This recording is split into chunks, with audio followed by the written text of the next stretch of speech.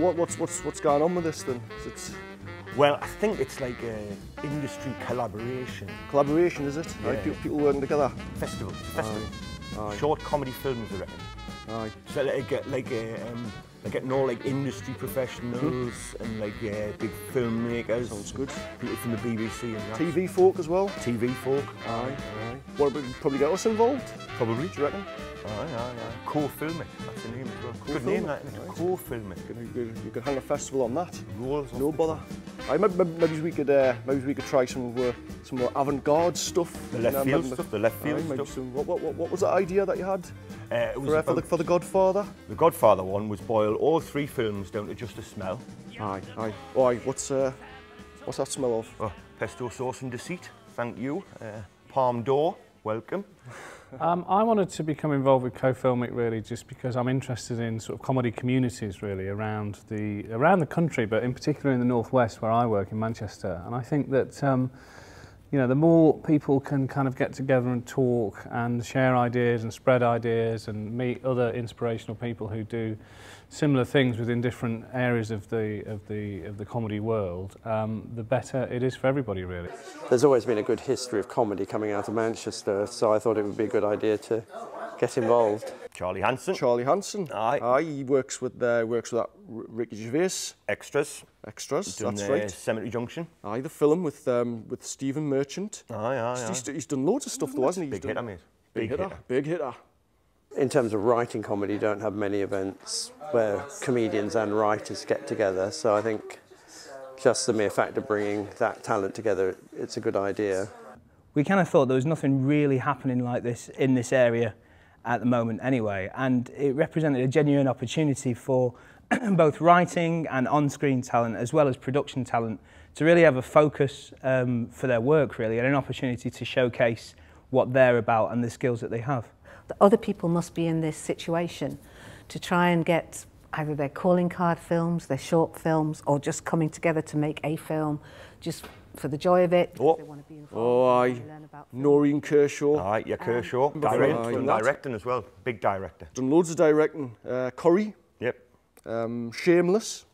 And she's done loads of short films. Aye. Prolific, man. Prolific. She's prolific. You cannot knock prolific.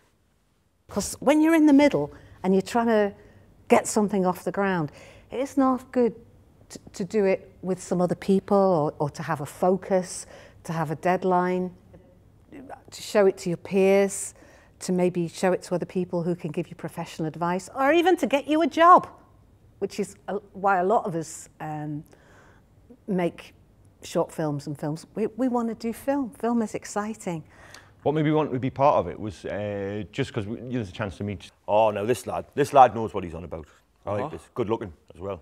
Striking. Striking. He's got a touch of the Jamie Olivers about him, if you ask me, like. No, he doesn't. No, it looks like he's been working in a kitchen. He's all clammy. No, rugged, chiselled, handsome. Aye. There's something going on behind the eyes, like. Genius, I imagine. Like a night owl. There's very few opportunities for like comedians on the ground and then industry people to get together. It's just the nature of the business. So, you know, if you can get something that helps that happen, then that's a great thing. I think it is so important now to have any initiative that encourages particularly British independent filmmaking talent. And there's so few places that you can show off your talent in this country. I do my best. Now, he is a funny man. Aye, funny. I just have to look at him and I just stop busting out laughing, man. Oh. I could look at him all day. I mean, if he was in one of those non-talkies, that'd be enough for me. I mean, the fact that he can talk as well, that's just the icing on the cake. I would like to be more involved in film, but that avenue hasn't come my way, and I feel now with Cofilmic, there's a chance that I can improve my knowledge as far as TV and writing is concerned. I think the networks that exist currently for filmmakers, comedy writers, producers and the like are often quite formal, you know. So you need to, if you've got an idea with the BBC or with Channel 4, you need to probably have got it through being represented by an agent, and then you probably need to pick up a very busy TV producer, and then all sorts of money people need to get involved and stuff. And so I think, you know, it feels sometimes that it can be a bit formal at times, and I think one of the possibilities this scheme is offering is a bit more informality, so that you can, you know, just play around and just run with ideas really, rather than worry about who your agent is, who your producer is, who your backers are, who the broadcasters are. I think it's really important to kind of become free of those sorts of shackles. I think the more people who are involved in it, the more work will get generated, the more contacts will get generated. You know, it's not the be-all and end-all to get things out to London. I think it's about time we just started looking here. Things can jump off from here. Things do get commissioned from Manchester. And I think you know, we need to celebrate that. Comedy is a great door opener because it is a genre that distributors and exhibitors perceive as one that is popular. So that kind of helps us make our independent films and have a chance of getting robust distribution for them. I also think it's just a wonderful idea to bring together talent. I was an actor before I became a producer, and I was an actor in the theatre. And we're much too niche-oriented in our industry.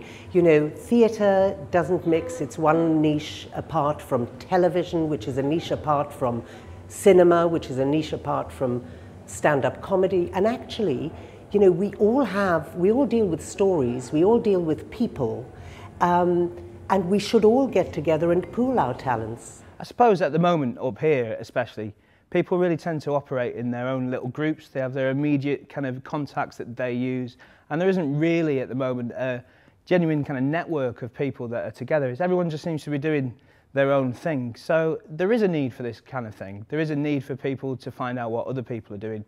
And certainly from our point of view, we're always on the lookout for new comedy talent, both in front of and behind the camera, and writers, and have found it incredibly difficult to find people. I would imagine it will be very popular because, you know, people like going to films, people like comedy. It's coming after the Comedy Festival in Manchester, so there's no reason why you know, everyone who comes to the Comedy Festival should know about it, and hopefully they'll see it as a sort of extension to the Comedy Festival. And certainly if work is coming out, work and contacts are coming out for people at the other end. And from what I hear, there's all sorts of professional bodies getting involved. It's a fantastic opportunity, and I don't see why anybody wouldn't want to be involved or back it. I feel that, you know, this will be a tremendous service to the comedy business. I think it's just what it needs. So, Cofilmic, good luck. Let's go for it. A lot going on. A lot going on. Like a fusion of industry, people on the ground coming together. Yep. Culminating in like an awards ceremony, like a festival. A broth of talent.